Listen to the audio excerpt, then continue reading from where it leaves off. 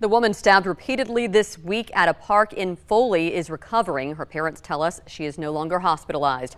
But as WKRG News 5's Debbie Williams reports, the man accused of attacking her is not in custody.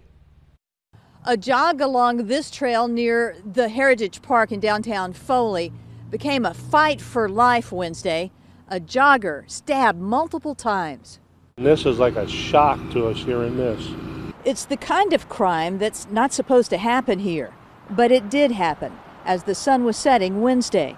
The 24-year-old victim, stabbed multiple times, was jogging, according to a family member, just before the attack. A security camera caught an image of the man police say is responsible. They're still looking for him.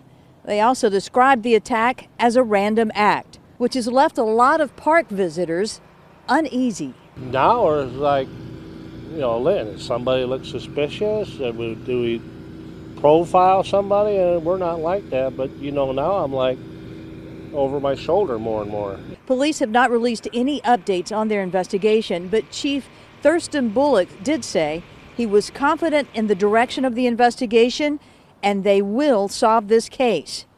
Meanwhile, 48 hours after the attack, folks in the park are still fearful. On the Baldwin County beat in Foley, Debbie Williams, WKRG News 5.